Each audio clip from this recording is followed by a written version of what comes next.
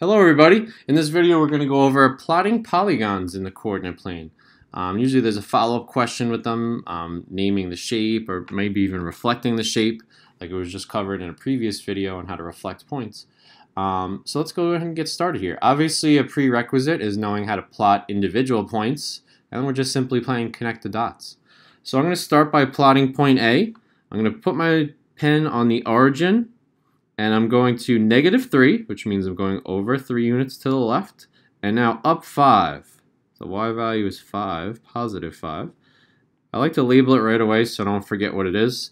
If you plot all 4 and then you're trying to figure out which point's what, you're basically doing double the amount of work.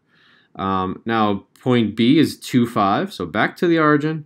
I'm going to go 2 to the right now and also 5 up, so I can kind of cheat and just look at that same plane that A was on. C is at -1, -1, which means 1 to the left, 1 down. And last but not least, -6 for D. So 6 to the left and 1 down. And now we're going to play connect the dots, like I said earlier.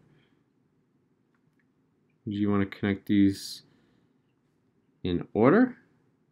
So A to B to C to D, and then close it up. Okay. So we see we have a nice polygon formed here. It's a quadrilateral, more specifically. And get even more specific here. Obviously, it's a quadrilateral, has 4 sides. What else can we classify this as? Is it a square? Is it a rectangle? Is it a rhombus? Is it a trapezoid?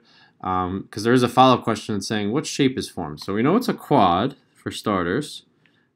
Usually the question might say, this is just a simplified text here, but it might say, name the most specific shape, being that we don't want to just say quadrilateral. So, taking it a step further, what shape would this be here? Let's think back to some of our properties. First of all, we could rule out rectangles and squares. Why?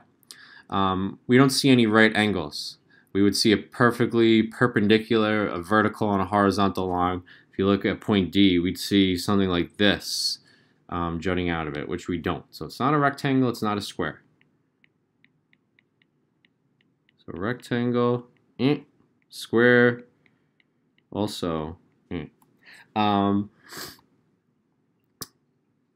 Some other possibilities we can consider, and ultimately what's going to be the answer here, trying to be a little bit more dramatic, this is a parallelogram. Parallelogram. Sure, that looks good. Not going to win any spelling bees anytime soon. So why is it a parallelogram? By definition, a parallelogram is anything that has 2 pairs of parallel sides. And like we said earlier, we can't go any more specific with rectangles or squares. And it's not a rhombus either, because obviously we see that we don't have 4 congruent sides. It's pretty obvious that AD is bigger than AB.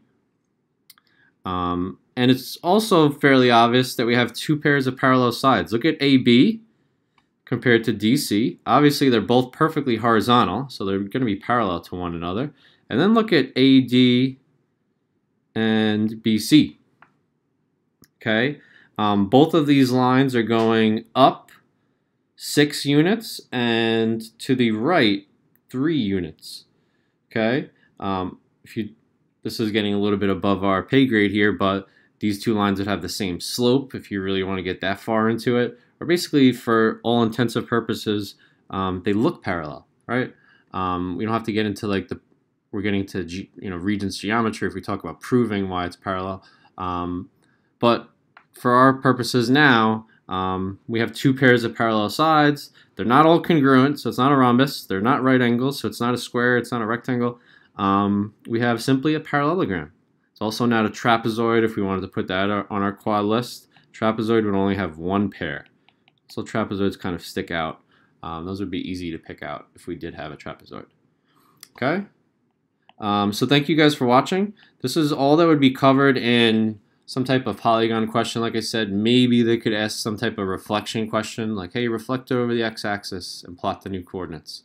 But naming the shape, probably the more important focus for us right now. Okay, so thanks for watching, and hopefully you found this helpful.